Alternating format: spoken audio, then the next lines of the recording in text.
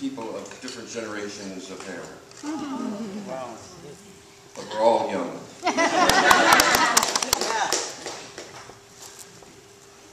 I think I'm going to say, you know, how I met Tom Horgan.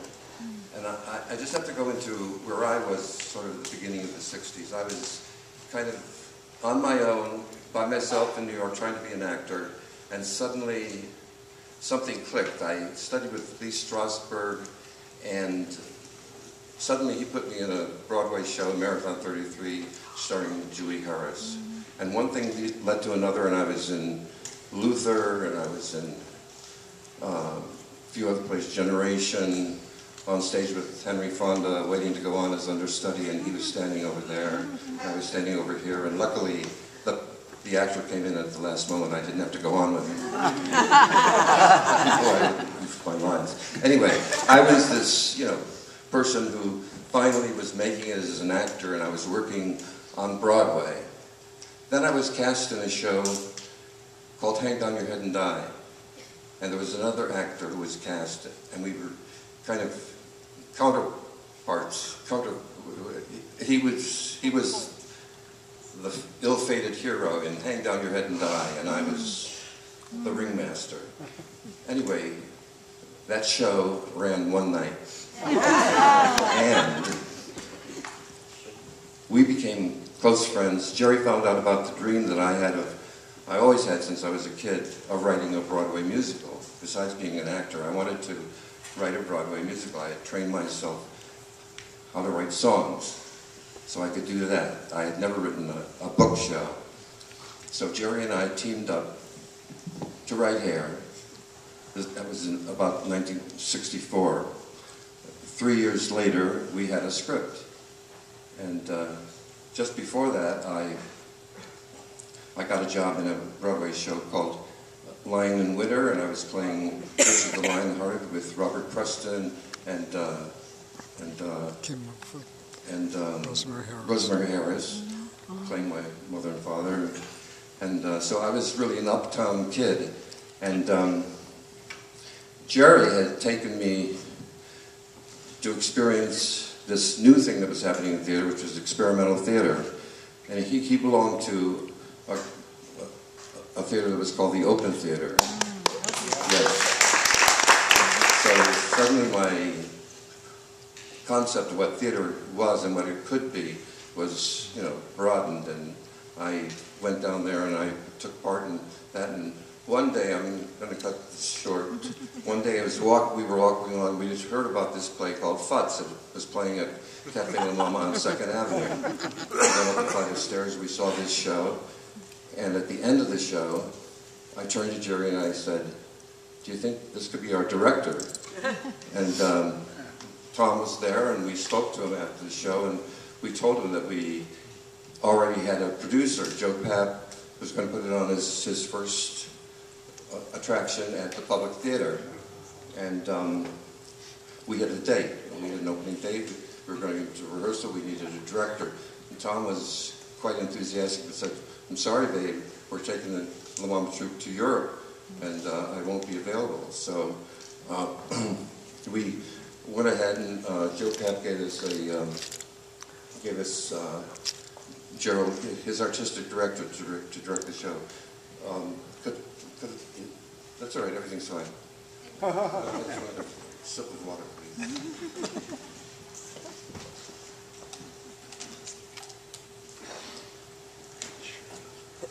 So we did Hair off Broadway at the Public Theater, the first show ever there, and there was a lot of turmoil around the show. Anyway, when the show had a 6-week run at the Public Theater, and after that we acquired a producer who moved it to the Cheetah discotheque. And Jerry and I had written the show expressly for Broadway because we wanted to blow the minds of the Broadway audience. And so we had an opportunity now to move the show to Broadway. And that was the show that was directed by Gerald Friedman and choreographed by Anna Sokoloff. And Jerry and I had rewritten the script by that time, and we said, no, we don't want to take this show to Broadway. We want to take a new show, and we want a new director, and Tom Horgan was available at that time, so the producer finally agreed, brought Tom aboard, and we started all over again. Here we are today.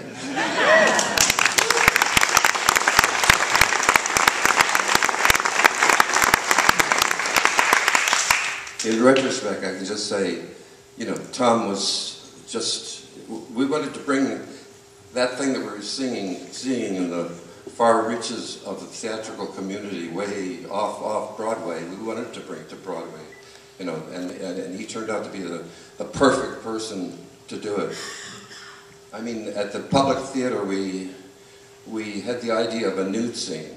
It was an actual event that took place in Central Park, where two guys at a be-in took all their clothes off, and it was, you know, an ecstatic moment of exhilaration. It was a lot of fun, and we felt it had to be in the show. And at the Public Theater, Joe Papp, you know, we told him about the idea, and he said, no, no nudity. But when we told Tom and that was just their thing. So Tom expanded it from 2 men to the entire cast. Purely voluntary. And what comes next? Oh, one of the very controversial songs in the show, even though Hair was really about, I think the central thing of Hair is about white men growing their hair long. That was, you know, that was the revolutionary image. But we did have another flavor in the show, and we'll do that flavor tonight, I guess. And we'll, Antoine Hopper, please.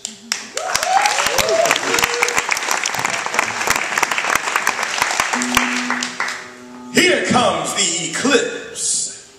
I cover the white moon.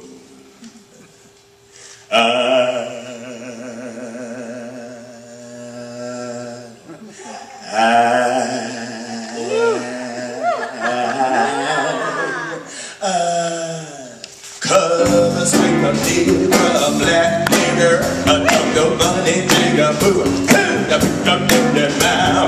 Uncle Tom, ancient mama, little black Sambo, a cotton pigment swamp, headed jump, and a shoe shine boy, elevator operator, table cleaner, at one and hard slave, doo-doo zombie, you baby lip, black nose tap, dancing resident, Harlem, president of the United States of President of the United States of love. Shit! And at the White House, you white motherfuckers gonna be feeding me some watermelon, harmony grits, choking bread, alligator ribs, and pig's head, some black-eyed peas, some chitlins, some collard greens, and if you don't watch out the boogie, that will get you. Boo, boo, boo, boo, boo.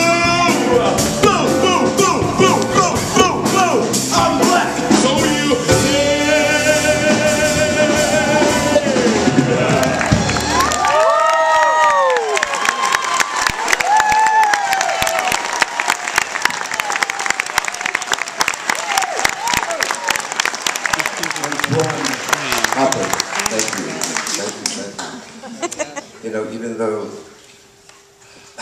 I grew my hair long and became a hippie, everybody in the show actually, you know, when we studied with Lee Strasberg or any acting teacher, we were going for creating reality on stage. I mean, that's the big thing to make it believable. But when with Hair, we were going into another kind of reality.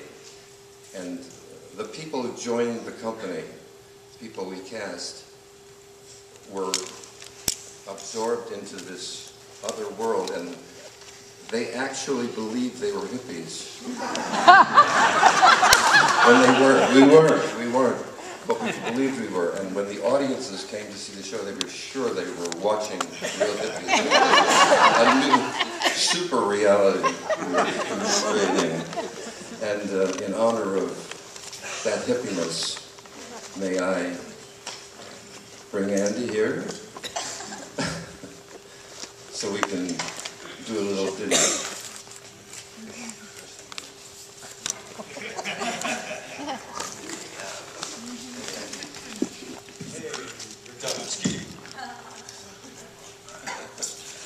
Giving away my secrets.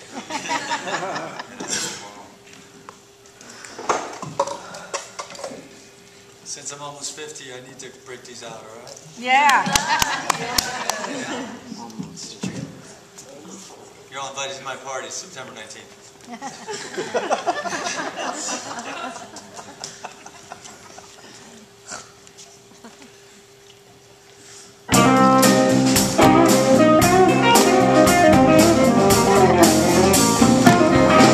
How I love my hippie life. How I love my hippie life. What a far out trip. What a far out trip. And my heart is done for others, all my sisters and my brothers. How I love my hippie life. How I love my hippie life. Barefoot on cement. Barefoot on cement. All my candy, spare a quarter, get a stress and marijuana. It's time to save the world, at least we're gonna try. We're gonna take this low down world and make it high, high, high. Lift it up to see the light. Lift it up to see the light. Up it's hard. Try to end your stress and strife. Turn it on to hippie life. I love my hippie life. Keep on trucking, keep on trucking. How I love my hippie life. How I love my hippie life. Barefoot on cement. Barefoot on cement. They're gonna save the drinking water. This just around the corner. Oh, it's time to save the world, at least we're gonna try. We're gonna take this low down world and make it high.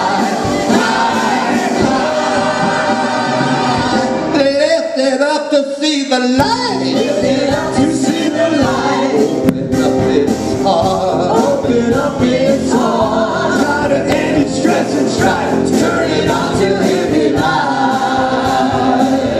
How I love my hippie life. Happy, happy, murder free. How I love my hippie life. How I love my hippie life. Keep on trucking.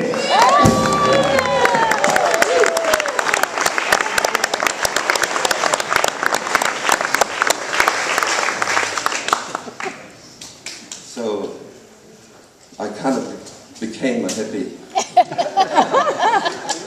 A Broadway hippie. And it was when people were starting to go into space. Didn't I see an Annie Golden here a second ago? Suddenly, we were walking in space with Annie Golden. Thank you, Claudio.